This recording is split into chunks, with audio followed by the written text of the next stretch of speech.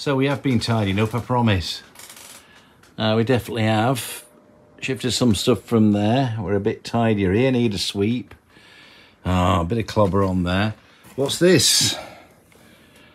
Trestles. I've got to get the aeroplane a little bit lower.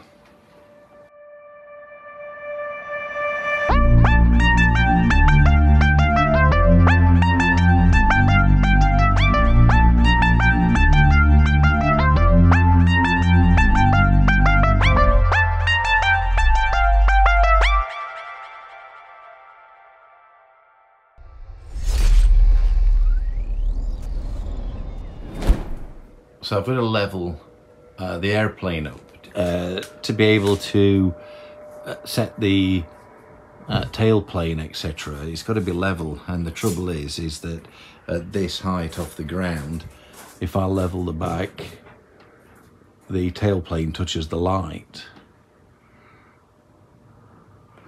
So I have to buy a couple of trestles.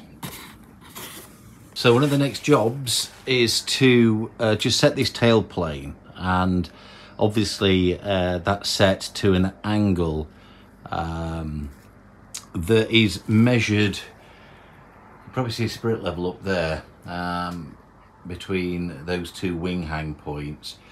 So that's a level. You can also do the bungee trusses. So in order to do that, I've got to level the aeroplane so that all the measurements that are taken will be, you know, from the perpendicular or from the horizontal. So we've got, you know, the same angle throughout. The issue I've got is, though, because of this table, it's too high. If I level the tail up so that the aeroplane is horizontally level, the tailplane will go through that light. So I've got to lower the front down, and the way that I'm going to do that is get rid of the table, and I've bought a couple of trusses. Sorry, I've bought a couple of trestles. There's one in the box, there's one unboxed, there's one just being finished being made. So a couple of trestles, and so we can progress. So the trestles are in place. Move the table, got a spare table now. I'm going to put a bench drill on there. Now the trestles are in place, we can check the angle, and that's about level. Okay, level that up. Right then, so we've got the elevator in. As you can see, it'll move up and down. It swivels on the 6mm bolt at the back. We've got to do a series of holes. I guess the reason behind that will become apparent later, but we start at the top. We have to move this all the way to the top. We've got a 6mm drill, and apparently we have to use the ears as a guide, and we're going to be drilling 6mm holes.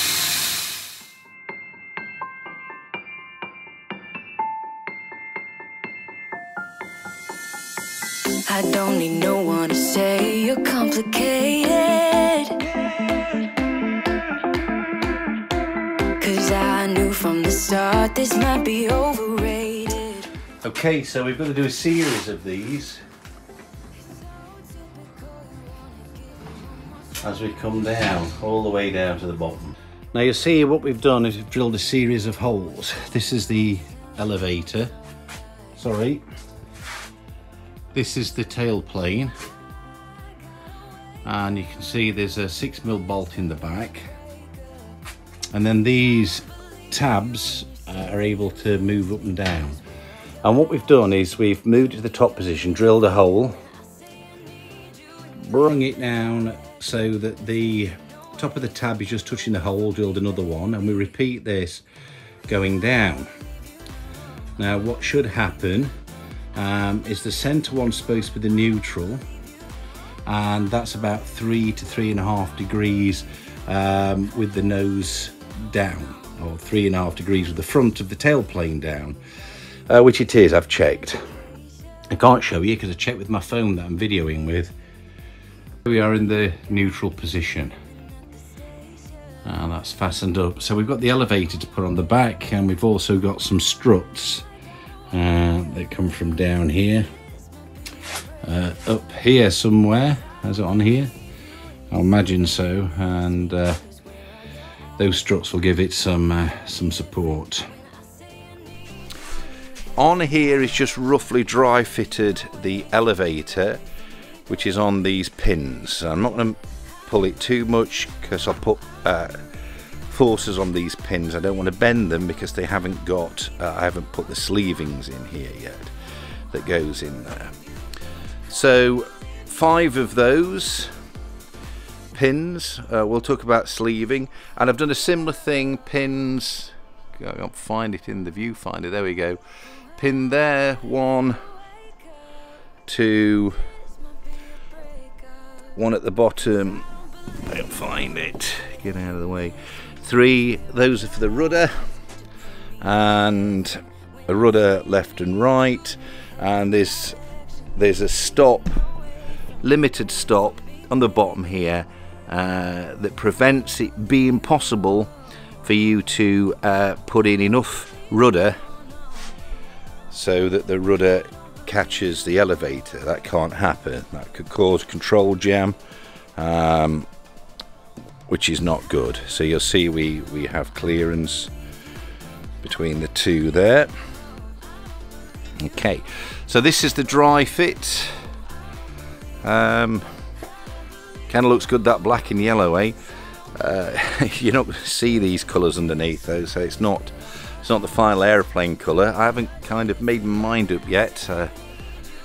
There's been a few choices and discussions about colours, but I tell you what, if you do me a favour, tell me what colours you prefer. I've thought all sorts, from, you know, black and yellow, which it kind of is, but you'll not see that, that's internal. Purple, which is one of my favourite colours. I thought orange. I don't know, you tell me what you think. Something that's a little bit different. Okay. Right then, so last time I recorded this, I got the camera set in product display mode, which meant that everything in the foreground, it came into focus. It's for showcasing things. So I kept losing focus. I've just reset things, kind of figuring out how the camera works.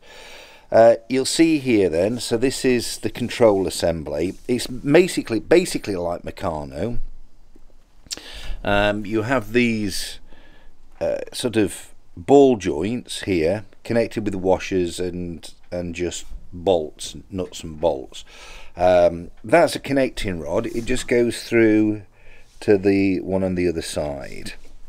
Then you have this bushing, which we haven't flat wheeled out correctly yet, and that kind of is for the forward and backwards elevator rotation. So you've got left and right for the ailerons, goes to that push rod, and forwards and backwards, which is basically up and down, isn't it? It's pitch for the elevator control.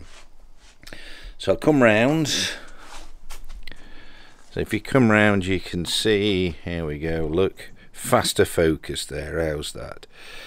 You can see there's the assembly. I've set it up, the control rod in the middle, blurry finger, to make sure that both of these sticks, control sticks, are parallel. We come round fast, this side then, there's a control stick, and there you'll see the other bush bearing thing. That's the other side of that control rod that goes through. And then you have another little ball joint that goes onto the bell crank that we spoke about. So the idea is left and right. Okay, it turns that sort of lateral movement into a longitudinal movement. And it pushes and pulls this pull rod. It has to go third hole in from the outside, second hole in from the center, and so it focuses. That push rod goes all the way to the back. Let's come round to the back, and you see we have this dog leg in there, comes to the back. The ball joint's connected to the back here, and this is to the aileron flap mixer. You've heard me speak about that before. It's kind of this assembly. So as we pull that, we move. See at the other side, this aileron assembly. In here, which I haven't spoke much about yet, there's a bushing. So this came separate, but on here, that bolts on to a nylon cylinder, which is not fastened to that center piece there. It's allowed this rotates around it, and I had to sand those down. I had to kind of ream out or flat wheel out the inside of this diameter, and I had to sand that little bearing there. We had some issues with that, as I'll tell you about that a little bit later. You probably hear the goose in the background.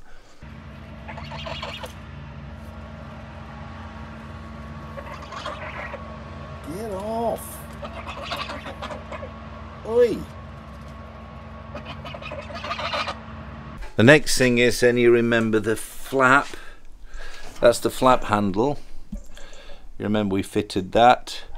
Has a similar kind of arrangement, goes onto a ball joint there. We've got to cut that because you can see it touches the frame, so we need to trim that off. But that comes backwards, goes onto that part.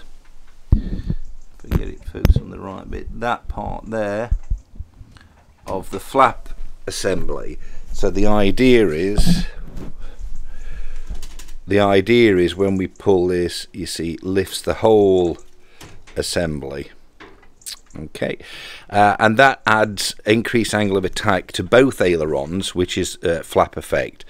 So increasing the drag and increasing the angle of attack of the wing, so to give more lift. So next bit then is between here. There will be a control rod that goes on here that's going to be connecting to the elevator. We'll go and see the elevator.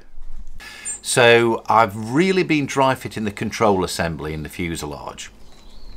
And the control assembly, it's like Meccano. There's a little bit of work to do. Some of the work is just involved in sanding, reaming, flat wheeling out bushings and bearings. There's two main ones that I'm dealing with at the moment. One is the sort of the bearing holders or these bushings that hold the control assembly, you know, the forward back movement. I've done some flat wheeling. They're still a little bit tight. I haven't finished doing that. I thought I'd dry fit it the way it is, just to make sure I'm happy to continue taking out more meat. Can you hear the goose? It's eating my bike. Goose, oi! We call it Jinx. What are you doing, goose? What are you doing to that sheet? Why are the bikes falling over? Oi! Stop eating my bike. Why are you eating my bike? Oi! So that's part of what's to do. There's also another bushing, and that's in the mixer unit. You know, the mixer unit that mixes the action of the aileron and the flap. There's a bushing there, a bearing there, and what that basically is a nylon cylinder that's bolted onto a face, and then a tube can go over the top and rotate around that cylinder, and that's how the flap and the aileron mixers are connected together. That meant flat wheeling out the inside of the internal diameter and also sanding the external diameter of this nylon cylinder. It kind of fits about right now. The issue you have with that is friction, although I have bought some, oh, it's over there, some of that ACF 50 lubricant. There was a bit of friction. The friction transfers forces from the flap control to the aileron control, so you have to get things about right so that there's no friction transfer of forces. I've got everything about where I like it, but I've run into one problem, and that's all the taking on and off of the assembly that's on a captive nylock nut on the inside of this nylon barrel. It started turning inside the nylon assembly. So it's actually fastened on right now perfectly, really tight, but I can't undo it. So when I undo it now, the nylock nut is just turning on the inside, and I can't remove it. It doesn't matter, I don't need to remove it, it works perfectly, that's fine, but you know, at some stage in the future I might have to remove it, and I don't want to end up with a major problem in a year's time. So what I've done is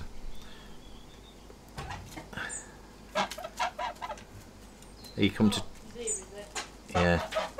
You have got one of the, you brought them things in, put down. Did you bring one of the things with you off the gate, you know, with the flat end on it? No. You lost it? Yeah, I've got one missing, it's just disappeared. I don't know. You know, that's worrying, because you know what that means. What? Twatador again. Twatador, that's the dog. Oh, were you talking to somebody? Yeah. Alright. The goose just wants to eat that blue thing. I know, I think she thinks it's water. I know. That's not water, you dickhead. Going to his new home tomorrow. Right. So the cylinder with the lock nut that turns inside, and it works fine now, but in the future I might want to remove that, and I don't want to end up with that problem. So I've ordered a new one. It's coming with the next set of bits and pieces from KFA Safari in South Africa. So I'll just redo that one. I want to make sure I can remove it when I want to remove it. So you know, sort that out now. I don't want a problem later on. So it's all the dry fit. As you can see, we've dry fitted around, we've even dry fitted the elevator, we've dry fitted the stabilizer, the horizontal stabilizer, the tail plane at the back. A lot of the control assembly then is like Meccano. What we're basically doing is a lot of it is control rods like this. This is actually not a control rod. This is one of the stabilizers. Sorry, one of the struts for the stabilizer. But it's the same principle. The control rods are exactly the same. They are threaded, and into the threaded end you put a ball joint, a little nut on the end, and then the ball joints fasten to various fittings around with a washer at each side, and a nut and a bolt. So it's basically like Meccano. Apart from those two bushings, it's basically like Meccano, and it's just dry fitting everything. There is some technicality that's going to come into things in the future, because everything's got to be set up at the right angle. It's very important that things are set up perfectly so that nothing can jam, so that end stops are in place to prevent banging on control rods and such like. But for now, dry fitted, so I know where things go and I can get my head around the assembly. So jobs left to do that I'll be doing soon is I've got to fit these struts to the tail plane. I'll talk about that in a minute. I've got to flat wheel out those bearings for the forward control column. I've got to replace that bushing on the side. And then at some stage I'll line everything up and swap the 6mm normal nuts for the nylocks. The problem with nylocks is you can't use a nylock more than once, not safely. So once you put a nylock on, if you realise you're in the wrong position, you have to take the nylock off again. That goes in the bin. But a normal 6mm nut you can reuse, although you can't use it on the control assembly. So it's dry fitted with normal 6mm nuts, and what we'll do is remove those 6mm nuts and put nylocks on when we're happy where everything goes. Another job that I've got to do is there's a bit of drilling. So I'm actually sat here waiting for a bench drill to come. I don't have one. So I've ordered one because I've got to drill some holes through the control assembly, through the so that I can put the so I can bolt the control sticks. So the control sticks are just placed into position at the moment, but I've got to put a horizontal hole through there and bolt them together. I think there's a drill hole that needs to be done with the struts. I'll explain that in a minute. It can be done with a hand drill, but a bench drill's better. And there's also a hole to be put in the push-pull tube that goes to the elevator. So I think that's one of the next jobs. These, as I said, are the struts that's going to hold the elevator tight. I spoke about that. The ball joint will go to the bottom, to those angles at the bottom. The top bit then, 30mm of this I've got to flatten, so I'll probably use the vise. We flatten that, we put a bend in it, and we drill a hole, and that is then fastened to the bushing that goes on the horizontal stabilizer. So that's the next job that I'm going to be doing.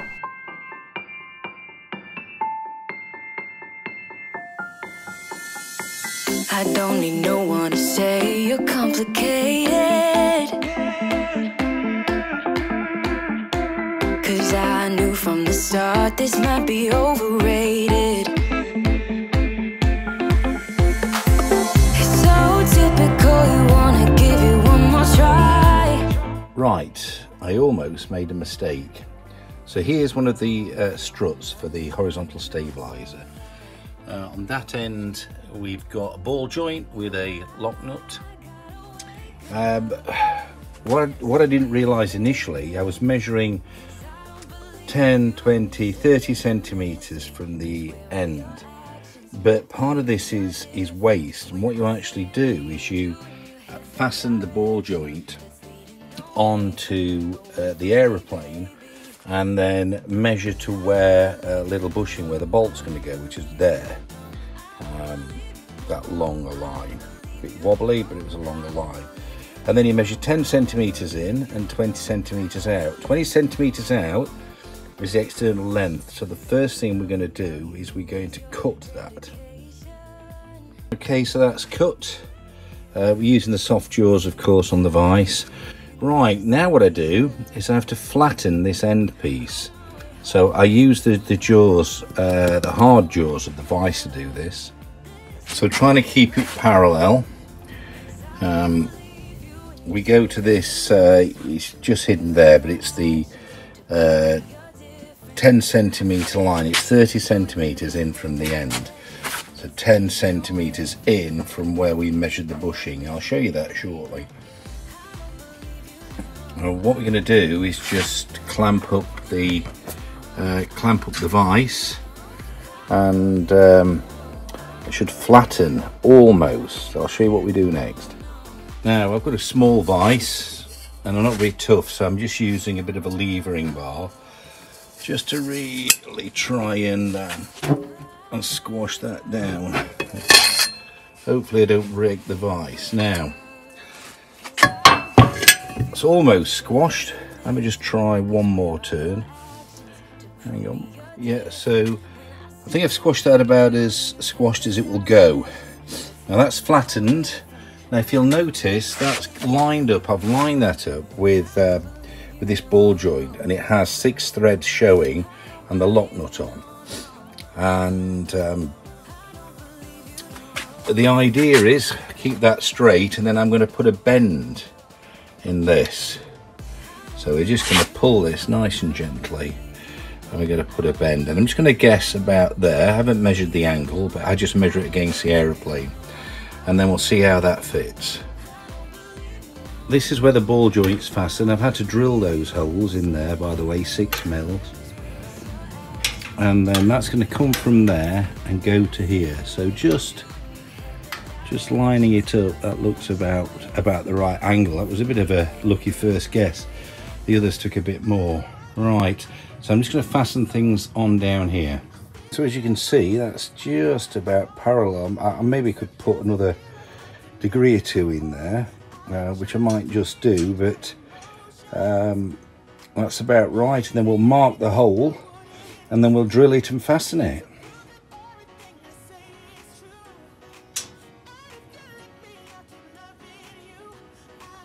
Well, that's it in. So that's the ball joint, not fastened yet, but the strut comes up. It comes to there. We've rounded the edges and we've drilled, and we can fasten. Of course, there's a bit of primering and paint work to be done, but that's basically how the strut goes. That's 3 of them in, if you didn't realise. Got to get a bit of practice first. 1 more to go. So, dry fitted, that's 4 on. Those are the struts for the horizontal stabiliser. They're not tightened, but already you can feel how much more solid that is, which is good because you don't want that falling off. Hey. Also, dry fitted, we've drilled the holes to locate the control stick. You can see all the grabbing filings down there. Now, what did I do that with? Just check this out. New toy. I got a new toy, a bit of a mess, but I got a new toy, and that's what I did the tubes with, like a new toy. Anyway, that's it for tonight. Sun's going down. Gonna go in, maybe have a whiskey. So we're making progress again, bit by bit, they say, little at a time, and we are making progress. Very cool. Anyway, don't forget, thanks a lot for keeping up with this fat dude and his aeroplane build, his bush plane aeroplane build. Please do give us a thumbs up. I do want to know from you though, if you can enter into the comments your ideas for colour scheme, what your sort of favourite colours are, what ideas you got for the colour scheme. If you leave those down below, that would be great. Don't forget to hit the subscribe button and hit the bell icon, and thank you for watching. I'll see you soon. Bye for now.